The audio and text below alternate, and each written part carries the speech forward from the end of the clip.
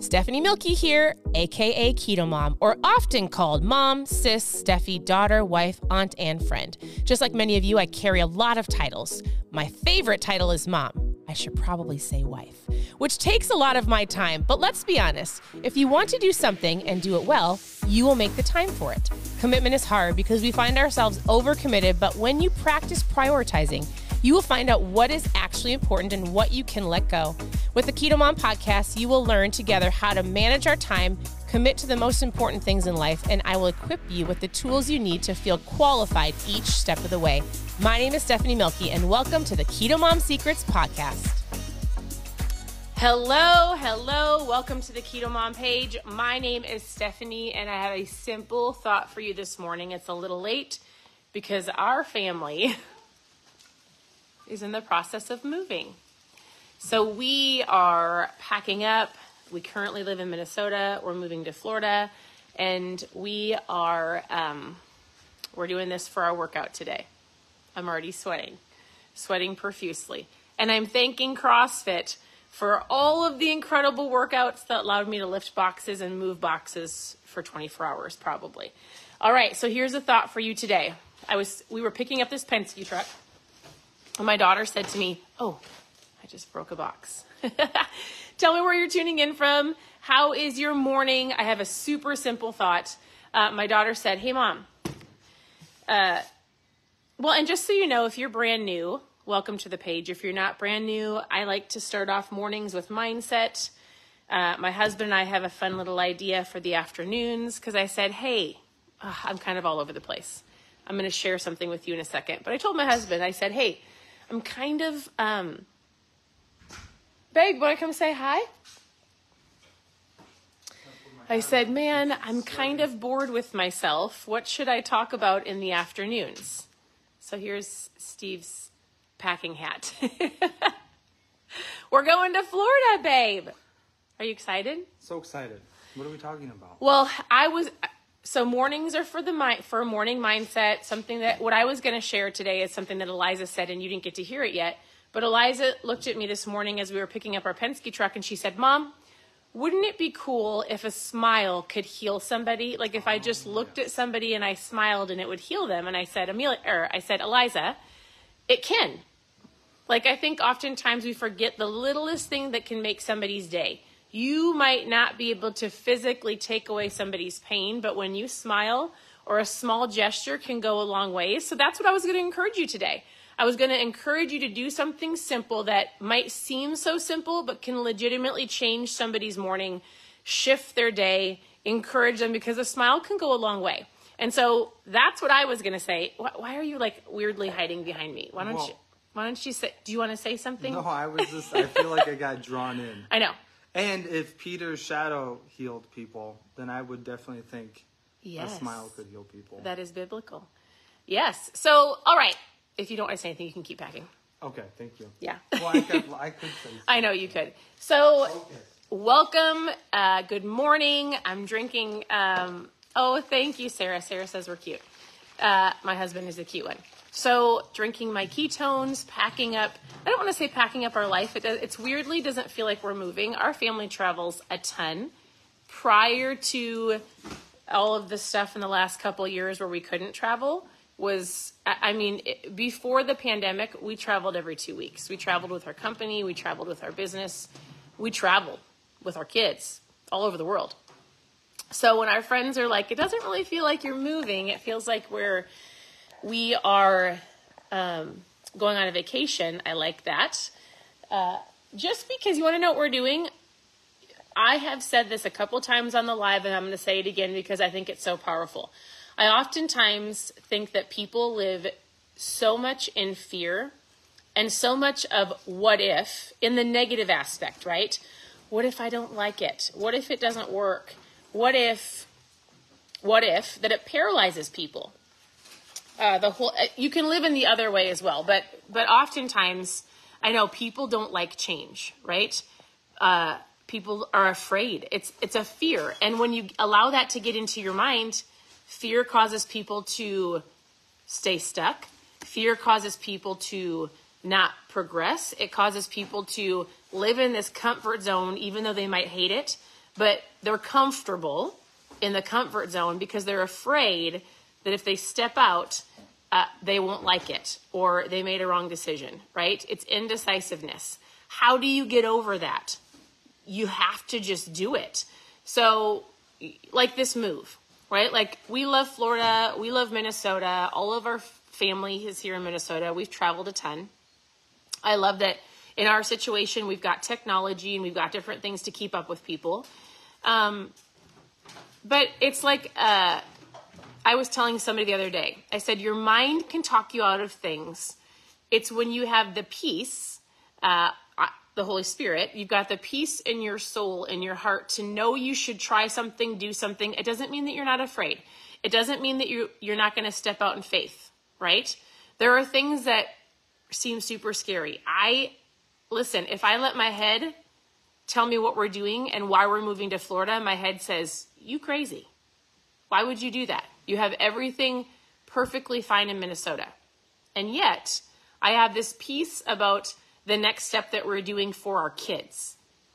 And so, I don't know where you're at, if there's a next step, if there's something that you've been wanting to try. Like, pray about it, have discernment about it, and it doesn't mean that you're not gonna, like there is a part of, I'm super nervous, and I know I need to do it, right? Then you have to you've just got to do it. How do you get over the fear? You've got to have faith to take the next step. Meaning, like one of my mentors said the other day to us, as we were sitting on a Zoom, and he said, and I've said this a couple times if you've been on the lives, but somebody has to hear this. I think it's so powerful. If you fail, and whatever failure means to you, if we move to Florida and we decide we don't love it, and we decide it wasn't our best move, is it a failure? I mean, sure, we've already calculated like what's the worst case scenario, and we calculated how much money we would potentially lose. But I just believe that the only way you fail is physically quitting, if we just quit on life, which we're not going to do. But if we fail, are we happy that we tried? If we fail, is it worth the risk?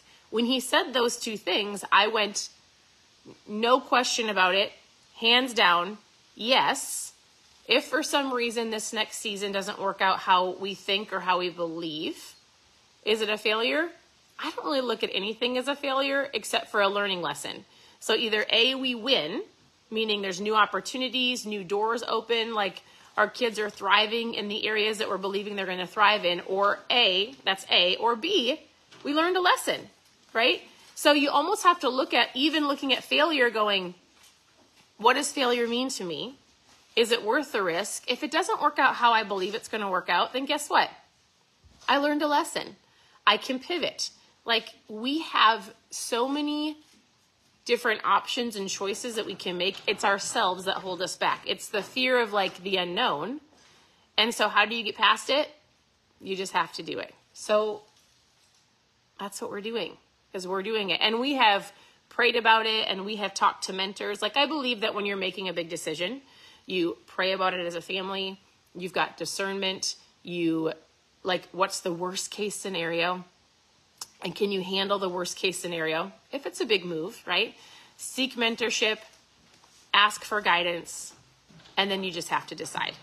A lot of it is a decision, and you can do it. So I really hopped on here just to say, go give a smile to somebody, go open a door for somebody, go say hello, how was your day, and have a conversation.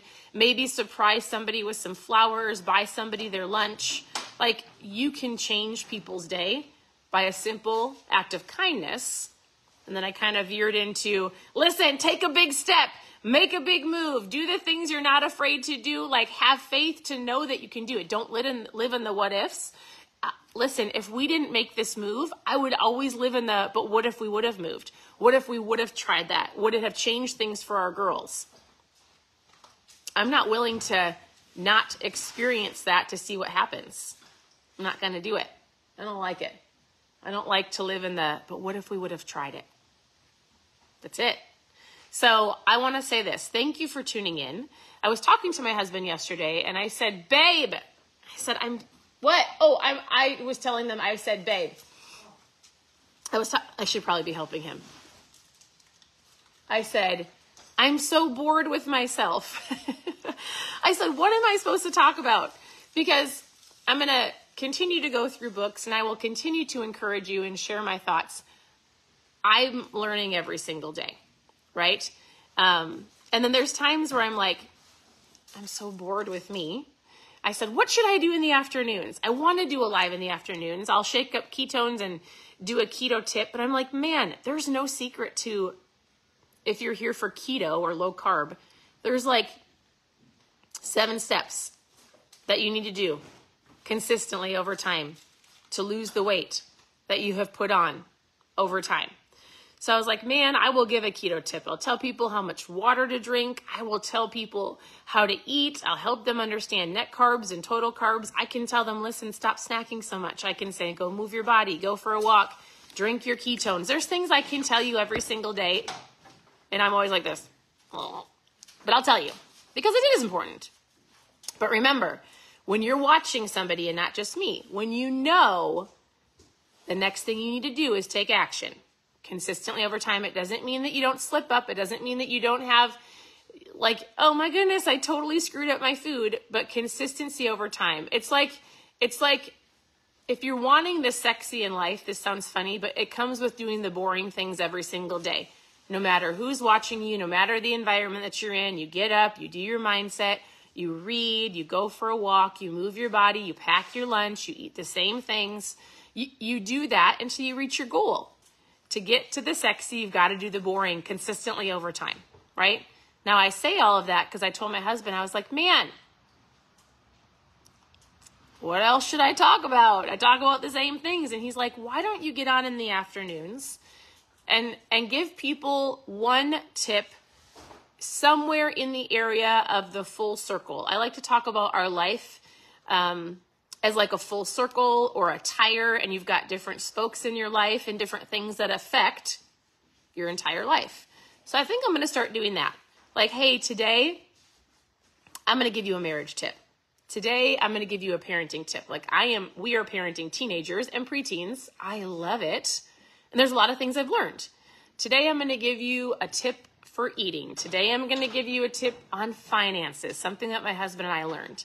And my hope is that something will resonate with one of you, because I do believe that in order to be the best version of you, to get healthier, to get stronger, you do have to take a look at the other areas of your life and work on those as well.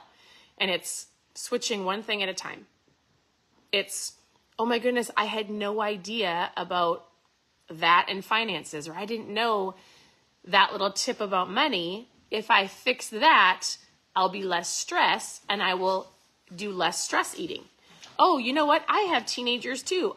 We have 4 girls and we are walking through some great teenage years. So that's what I'm going to do, is just hop on and give you a tip on your life. Listen, I'm 40, and in the Bible says that when you have gray hair, it is a crown of glory and wisdom. So I have to tell people when my gray hairs are coming through strong, listen, this is called wisdom hairs. I pray for wisdom, I ask for wisdom, and they're coming through strong. I'm going to share it with you. Now, am I the wisest person in the world? I'm 40. So I'm not 60, I'm not 80, but I have lived a great life, and I'm a learner. So I'm going to share with you the things that we've learned, and you can take it for what it's worth. I will always give you keto tips. If you're brand new, you can go to ketomomsecrets.com, click on recipes, click on how to get started. You can always send me a message. You can ask questions below. Listen, Cindy's way wiser than me. Cindy is 53. She even told you. I did not tell you. But anyways, I want to say this. Thank you for tuning in. Your presence matters. I would love for you to press the share button. It allows other people to join the Keto Mom community. And the last thing I'm going to say is this. Oh, you're so sweet, Andrea. She says, I don't look 40. Movement, drink your water, drink your ketones. There's so many things that help with that. And less stress. Stress ages people. How do you be less stressed? You work on your mindset. Listen, people need people. In the last 24 hours, I have 2 friends who I love them both, have really some tragic health news that I hate for both of them. And we're praying for both of them. And one of the girls said, listen, I need you. I need you. I need people. I need a community of people around me while I'm walking through this. And I want you to know something. People need people. And this goes back to the very beginning of what I said. You don't know what people are going through in the day, and they might seem fine, but you don't know what's actually inside. You don't know if they're struggling in their marriage, if they've had a bad health report, which both of these ladies did. You don't know if they are struggling with their children. You don't know if they've got their own mental battle. And a smile, buying somebody lunch, just if somebody pops into your mind, just so you know, that isn't by accident. I believe it's God saying to you, hey, can you give this person a call?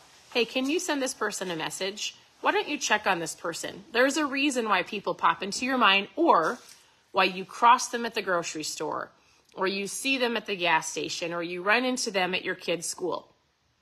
Don't be in such a hurry that you miss an opportunity to bless somebody else. I'm guilty of this. As you're walking through, acknowledge people, smile at them, say hello, ask how they're doing. If you just take a couple seconds and just listen to people, you can kind of tell where they're at and then be a blessing to somebody else. So thank you for tuning in. Have a wonderful day. Let me know if you have any questions. I'm here to help, and follow us on our journey because we are moving to Florida. All right. We'll talk to you soon. Bye, everybody.